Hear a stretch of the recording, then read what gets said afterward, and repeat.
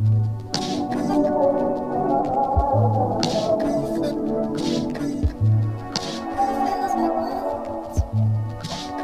what's up? My name is Rosewood Swing. I'm from Jackson, Mississippi, and I basically make music from the old school, bringing it to the new school.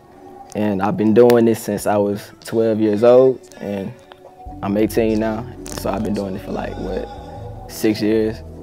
And you know what I'm saying? I'm looking to go up from here. The year before last, I stayed on a street called Windrose, and I've actually switched that around to make it sound more appealing. And I got Swing from my, the most influential artist to me, Devontae Swing from Jodeci. And it's like where I get my style from and the presentation and whatnot. And yeah, I combined it together and we came up with Rosewood Swing. Like, I really don't even listen to music that just came out, or like, you know what I'm saying, recent music. Like, I'm always listening to music from the late 80s and the 90s or the early 2000s maybe. And like, I don't even have a library on my phone. Like, I'm listening to Bandura almost every day, and you know what I'm saying? Like, I'm using the flow from Snoop Dogg to Bone Thugs and Harmony.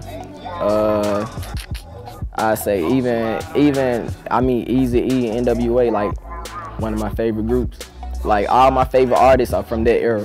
Like, that's where the style is coming from.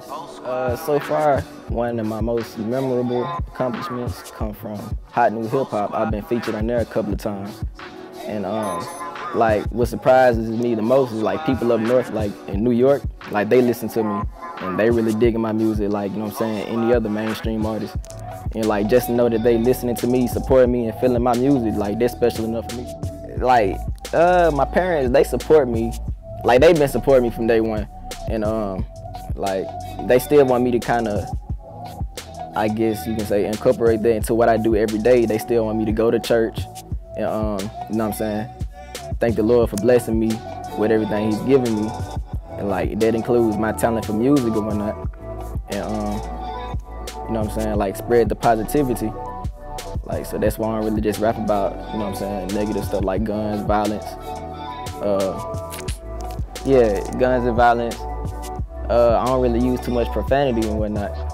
And you know what I'm saying, like, I'm thankful that He blessed me with the talent to do so and to spread my voice upon everybody else. You know what I'm saying, influencing them.